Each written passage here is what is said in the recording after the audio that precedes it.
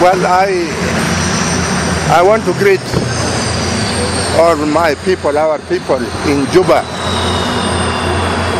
I have been out of Juba for 35 days today.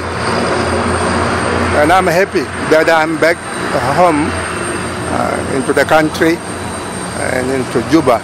Well, my absence and the absence of the church personnel in Juba was a mission. And I think I'm the last now to close this mission.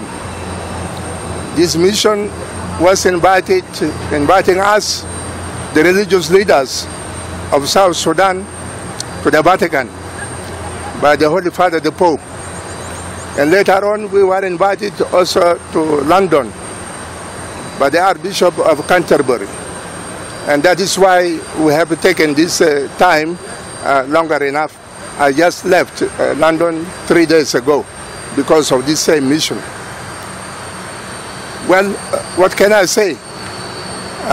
This mission is what?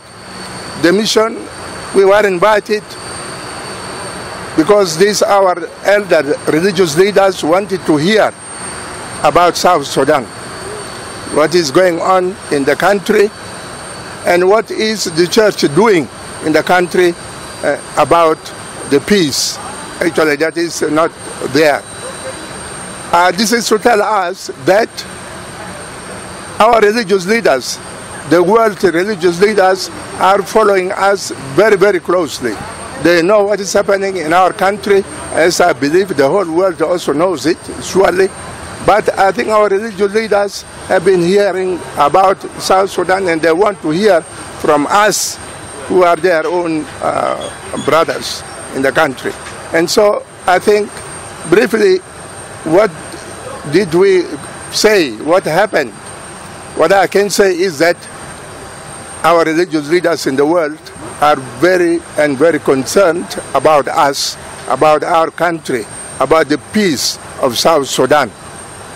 And as it has already been started earlier, we also invited them to come and visit us, to come to pray and say a word about peace to us in our country.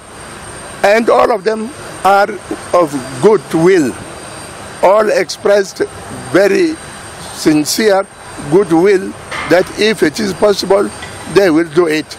And therefore, I want to say to all of us that we are still looking for peace, and the whole world is with us.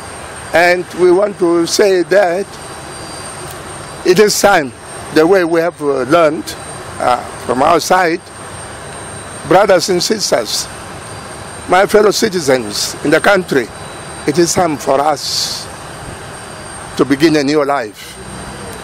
Good enough, we are beginning now the period of Advent, the period of Christmas, very near.